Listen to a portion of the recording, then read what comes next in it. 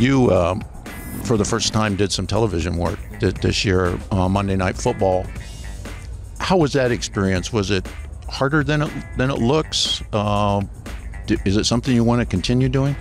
Yeah, so I'm gonna have the opportunity to do more in negotiations right now, and I really enjoyed it. It gave me an opportunity to talk about the game that I love, and be able to kind of break it down and just in the way I see it, right? And it's an open book test, in my opinion, because you can watch as much tape and you can get as much information.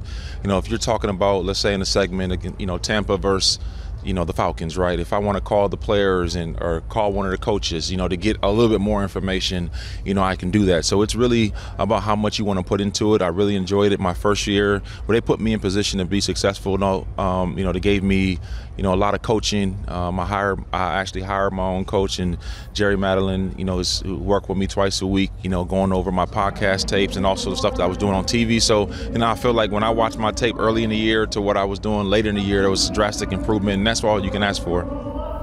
You've got a contact list that I've never seen anything like it, the number of athletes who are in it. So you've known Tom Brady for a while. Did you have an inkling that this was going to be it for him?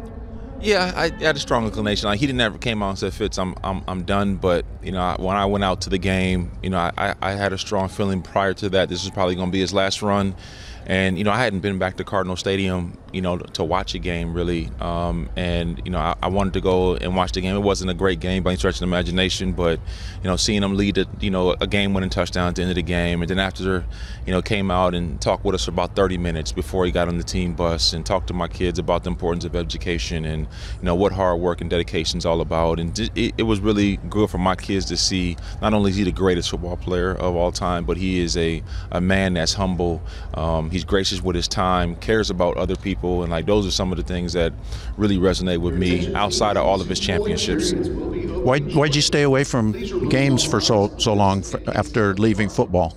Well, I think it was important to kind of give yourself that break. Obviously there's a lot of emotions that go into doing something that you've done for 35 years. I know you're going to probably write for another 25 years, but when you get finished doing that, there's going to be, you're going to miss it. You're going to miss the contacts, going into the locker room, having the relationships and things that you did for such a long time. And I think the natural thing is for you to kind of try to stay close to it, but it's never going to be the same if you're out of it. So I wanted to make sure I got away from it, and I kind of recovered. I would equate it to like losing a family member.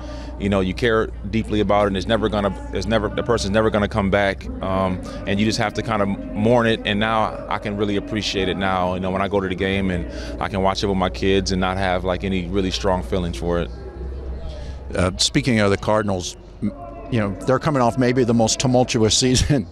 And that's saying something because, you've been through a few of those. But, and Kyler Murray is such a lightning rod. What do you think has to happen? What do the Cardinals have to get from him to maybe take that next step to reverse things? Kyler's proven over the last few years he's such a dynamic player. He's transcending talent. When he's playing at his best, it's hard to argue that there's, 2 or 3 players that are better than him in the league. Like, he's just that talented in terms of his throwing and his ability to run and scramble, improvise. The plays that he makes are like nothing else anybody can do.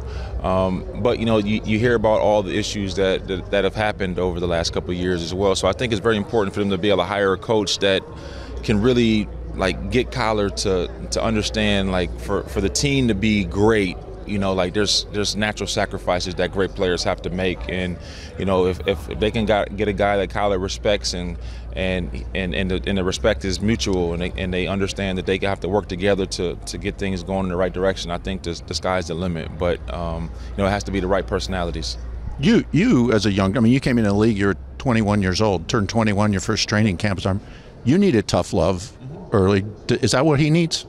I don't know if he's a lot different than I was. I didn't really say a lot when I came in. I kept my mouth shut. I kind of stayed to myself. But I was lucky to have a guy like Kurt Warner come in my second year. I was really lucky to have Emmitt Smith, and I spent a lot of time with those guys. And I listened to them. I wanted to hear what they thought, what I needed to improve on, and I took it. They told me a lot of things I didn't like to hear when I was young, but I knew if I wanted to be like them, that those are the things that I needed to work on, and so I was willing to do that. And The problems with him have nothing to do with his ability or his talent, and that's most of the problem. You look around the league at the quarterbacks, like they don't have the ability to take their team to the next level. You know, they've reached their ceiling. Kyler doesn't have a ceiling.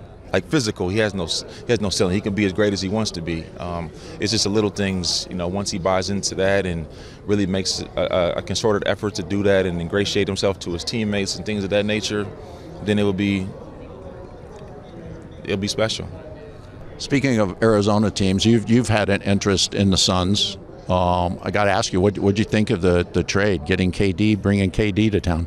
You know, I was sad initially because I love Mikal and Cam. They are two terrific young players, and you know, I think they're both continuing to send. You look at what Mikal was able to do over the last month. You know, without Devin, a lot of time without Chris. I mean, he really was flourishing. But you know, when you get the opportunity to have a first ballot Hall of Famer, Olympian, you know, all-time greats, and Kevin Durant, a walking, talking bucket, you put him with Book and you know a point guard like Chris Paul and a great big man in DeAndre.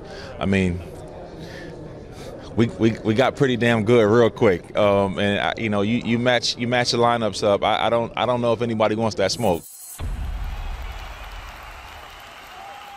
Hey sports fans, if you want to see more conversations with athletes and stars, check out these videos right here and be sure to subscribe for more from USA Today Sports.